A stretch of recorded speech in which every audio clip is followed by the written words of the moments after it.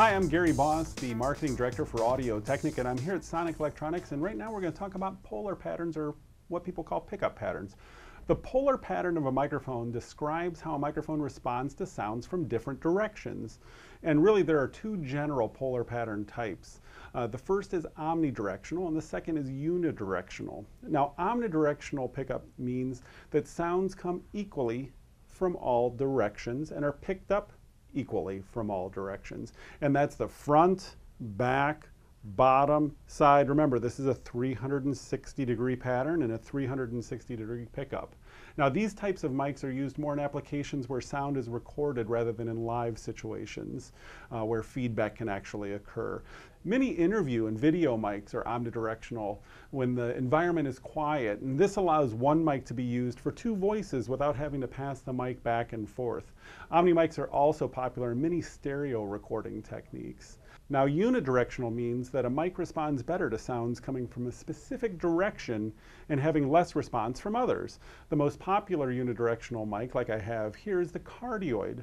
And the word cardioid comes from cardio, referring to the heart. And you can see the little shape on a microphone. It's a little upside down heart, or some people call it a butt. This means that the mic is most sensitive to sounds coming from the front and less sensitive from sounds coming from the sides. And the strongest rejection of this mic, or the null point of the microphone, is those coming from the rear, 180 degrees off the front of the microphone.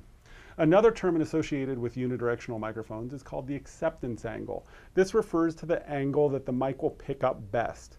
Cardioid mics, for example, have an acceptance angle of about 120 degrees. Okay? Another popular polar pattern for live use is the hypercardioid. Now, these mics, like cardioids, have the greatest pickup from the front, but have more rejection from the sides. Now, the acceptance angle of a hypercardioid is 100 degrees, so it's much tighter. To gain this tighter pattern, the mics will have a small lobe of pickup right here, right in the back. This is why you need to be familiar with your mics, because putting monitors directly behind a hypercardioid is not a good idea.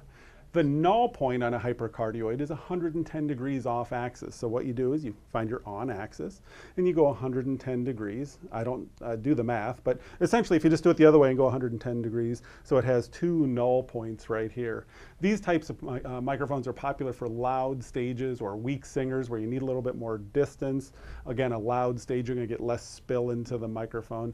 The vocalist just needs to remember that they need to be right in front of the microphone. You can't be off, you're going to lose the vocalist. Now, other popular unidirectional patterns are bidirectional, also known as figure of eight. You see those in a lot of studio mics, and most ribbon microphones are figure of eights.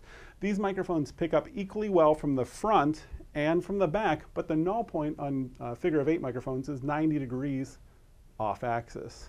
There's also a sub-Cardioid pattern, which has a wider acceptance angle than a cardioid, and that can be useful when you're picking up more than one vocalist, maybe in a choir or a group vocal situation.